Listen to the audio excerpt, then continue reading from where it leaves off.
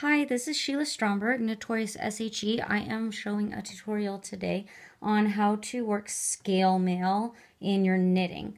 This is a technique that I use in my newest pattern. It's for my ebook Hob Mitts, and it is for Galadriel because she's so fantastic and she obviously can kick butt, and so she needs some sweet armor. I think scale mail is amazing, and I just discovered it, and holy crap, it's like so cool. So I am just going to show you what I did. I know there's a few different ways to work scale mail. The way that I do it, I like best though because it reinforces the scale. A lot of people knit it and they just put the scale in the knitting and then they're kind of like flopping around. I practiced a few times with that and it did not do what I wanted it to do because the scales were just like, they wouldn't lay flat like this. Like this, they will stay where they're supposed to stay. So I think that this is a really good way to do it. So I'm going to go over it in this. So the scales that I'm using, I bought from this online supplier, the ringlord.com, and they are really cheap on there. So if you're in, the company is in Canada, so if you're in like North America or Central America, it's pretty cheap to have shipped.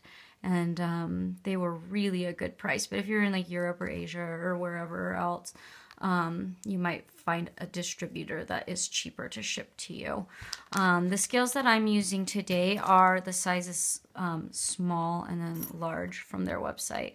There's another size in between, but they didn't have for me the matching colors that I wanted, so I went with large and the small. But you can use different sizes if you prefer.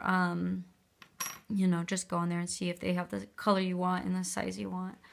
And then the color is called Champagne on their website. And then the yarn I'm using, oh my gosh, it's so nice. It's from Old Maiden Aunt Yarns, and it's their Superwash Merino 4-ply. The color is Cold Sheep. I love it. Oh my gosh, it was expensive. It was so worth it. It's so, so pretty. And it's like perfect for Galadriel, I think. Okay, so let's get started. So I've just worked up, this is a little sample. This isn't the right size for any of the sizes in the pattern, because I didn't want to work a great big row for this demo. Okay, so this is after you get into the work. You'll do the finger cuff as it's written, and then you work kind of just like a straight section. And then we're going to begin at the part that says establishing the scale pattern. So all of the sizes are the same. They're going to knit 3, 1, 2, 3. And then you're going to place a marker. And that's just going to tell you where is the pattern happening. It just, you know, establishes the pattern. So then we're going to go to the chart. So row 1 of the chart, we knit 1, and then we're going to place a scale. So if you can see on the samples that I've made, I have the one big scale and then a small scale stacked together. I only did that on the bottom row. So you can do this if you want to, or you can go and just use just a small scale like that. You don't have to use a big one and a small one. I just like the way that it looked. So if you're going to knit a scale, you just lay the scale over the stitch on the left-hand needle, and then I'm going to lay a second one because I like them stacked for this, and then you just knit the stitch like that. Oops, I split the yarn. It's a little harder to get through than a regular stitch, but you'll get used to it really quite quickly. Then we're going to knit 1, 2, 3, and then we're going to do another one. And if your scales are a different size, you might need to redistribute how far apart they are. Just mess with it and see which way it looks best and lays nice and flat. And if it doesn't look good, rip it out, because it's better to fix it than to just pretend like it's fine and then never wear it. Okay, so then we're going to place the last one. So we're just repeating on the chart as it says stitches 3 through 6, and you'll have more than I'm doing on this demo. There'll be more repeats of the chart. And then knit stitch 7, and then we're going to place our marker. Whoops. I'm going to place our marker, and then we're going to knit to the end. So I've left on these the back side just plain because like you will not be able to be functional if there's scales on both sides. So just leave it plain like that. The thing that's interesting with the scales is that you can't even feel them on the inside of the glove. I thought maybe you'd feel them like poking you or sharp or whatever, but you can't feel them at all. You'd never even know they were there, which is cool. Okay, so now we're going to get ready to do row 2. So we're going to just knit to the marker. Okay, so now the row 2 on the chart has a little bit of a strange stitch for the first stitch. This is something that I call reinforcing the scale. This is how I got it so that the scales lay how we want them to and not be flopping around all over the place. So you're actually going to go not through the stitch that we placed the scales on, but the one right below it.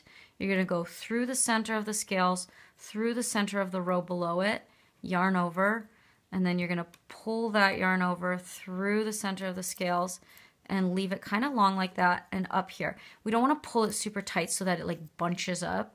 We want it nice and long like that. And then we're going to knit these two together like, oops, like so. And that reinforces one to the left, and then we're going to just knit the stitch the scale was placed on. And then the next one we're going to do the same thing, go through the center of the scale, through the center of the row, yarn over, draw up a long loop and place it on the left hand needle, and then we're just going to go slip, slip, knit. Oops. And then we knit one, and then we're going to reinforce again. Draw it through, up on there, knit them together, knit the center stitch, and then reinforce again. And if you want to work both of the reinforced stitches as a knit two together, that's fine. Nobody's really going to be able to see it because they're mostly going to be hidden.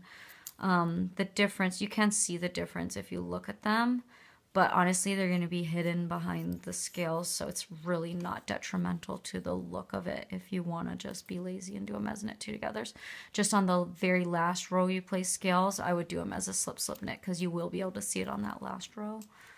But all the other rows, to be honest, doesn't need to be slip slip knit. Okay, so that's the end, and then we're going to knit 3. Actually, we just knit to the end.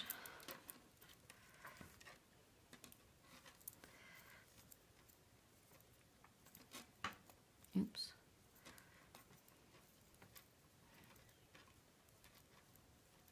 I think reinforcing the stitches also helps it not be able to feel the scale on the inside,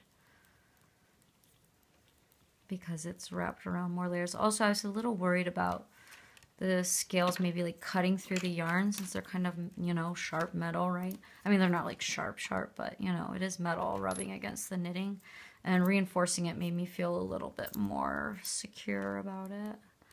Okay, so row 3, we're going to just knit straight. So this row is a little hard to knit because like the scale makes it so they kind of hang apart a little bit. It's a little harder to knit than normally, but you just knit a plain. And that kind of draws the work back together. If your row gauge is a lot looser or tighter than mine, you might need to mess with how many straight rows you put in between these. If your gauge is a lot looser than mine, then you might want to just skip the straight rows, rows 3 and 6, and just go straight to placing another scale.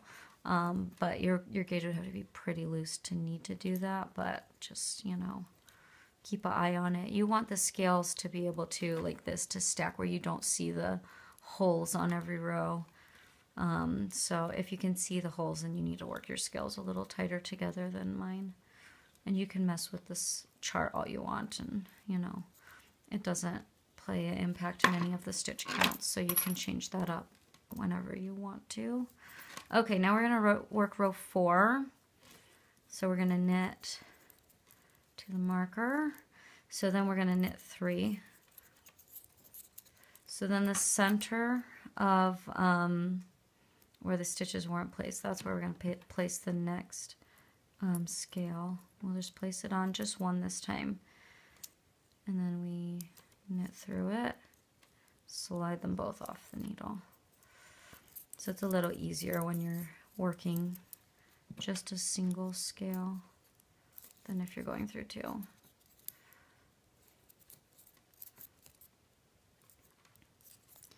And then we just knit to the end. They'll kind of be laying all crazy and stuff while you're working it, but they will lay flat after you're done.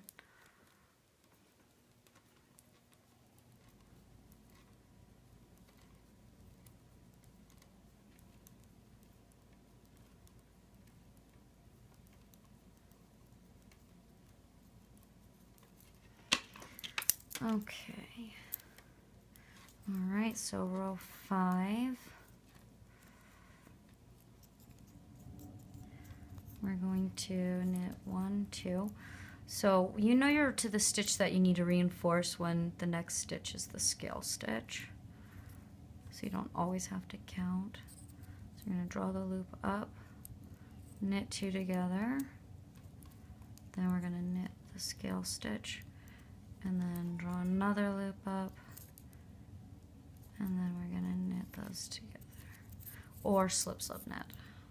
To be honest, I knitted mine together on the sample one because I'm lazy, but you know, if you're a perfectionist, you can do slip knit. Just make sure on the last row you do it as slip knit so that it looks pretty.